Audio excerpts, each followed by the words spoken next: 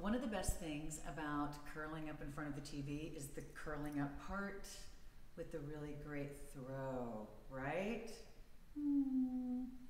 I love fluffy throws. They're my favorite thing in the world. I have a million of them. Quite honestly, I need some kind of throw intervention, but I don't even care. So I love throws. I love them when you're on the couch curled up. I love them when I'm on a chair. Maybe just because I'm always cold. I don't know what it is.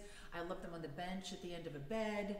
I just think there's so many places that you can have throws. And I love wherever the family room is in your home, have a nice big basket or something with a bunch of extra throws in there. My sister does that because whenever we visit as a family, we're usually going to her house, and so all of a sudden there's people all over the floor.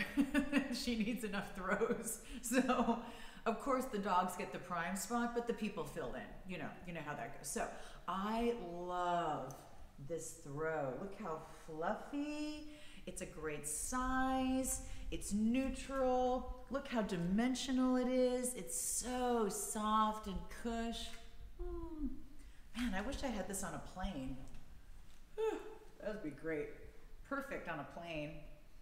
Perfect on a train.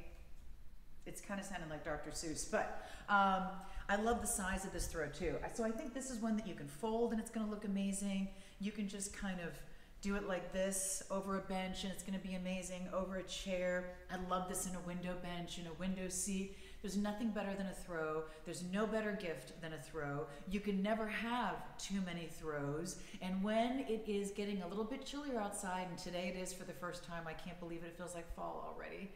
What you want is a soft, cozy, fluffy, wonderful throw. I would recommend getting a dozen of these. Feel free to start with one.